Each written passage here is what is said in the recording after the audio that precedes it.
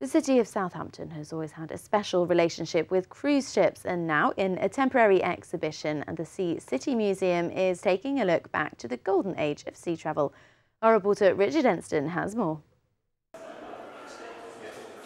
From the 1920s to the 1950s, ocean liners were the lifeblood of Southampton. They brought employment, industry and glamour. Now the Sea City Museum is telling the story of how the enormous vessels shaped the history of the city. Ocean liners are so important to Southampton, and Southampton is so important to the ocean liners, and we have a really large collection of material in our museum stores that is not often on display, and particularly some of the larger things, the furniture and things like that. We don't often have room because it takes a big exhibition space to put it on.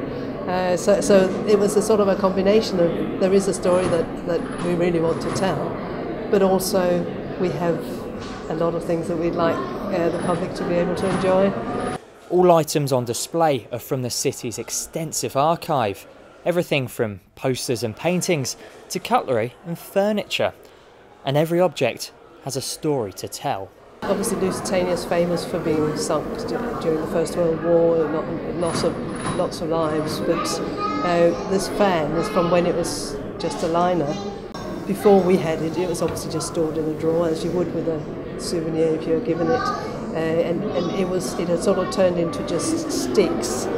But because we were able to put on this exhibition, we were able to include it. We had the opportunity to have a paper conservator actually fan out. It's a crepe and card fan. So it's been brought back to life again. So I'm particularly fond of that. For one visitor, the exhibition helped rekindle memories of his time working at sea. The Sea School of Sharpness, Linda Catricks in 1952.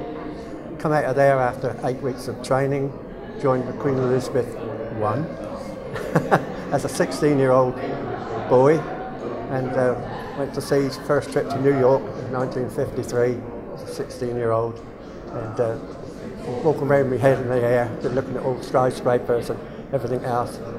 I love the sea. I did 10 years at sea on all Cunard ships. Queen Elizabeth, Queen Mary, Scythia, Samaria, Franconia, Saxonia, and back to the Queen Elizabeth again. Looked around nearly every picture I can see, and it's a wonderful exhibition of all the ships and parts and everything that comes with going to sea and being at sea. Southampton's relationship with ocean liners has played a huge part in many people's lives, none more so than that of Stephen Payne, OBE. Well, I was 5 years old when I watched Blue Peter, Valerie Singleton, visit the old Queen Elizabeth, and that started me on the path of thinking, well, when I grow up I want to design a big ocean liner. And then when I was 9, came to Southampton for the very first time, visited the QE2, which was a tremendous thing for me as a 9-year-old, and then came back here to Southampton to study naval architecture, and ended up being given the job, $1 billion, to design Queen Mary II. With the port and the ships having been pivotal in his own life, Stephen believes the city should take huge pride in them. Well, it brings so much employment, so much trade and business.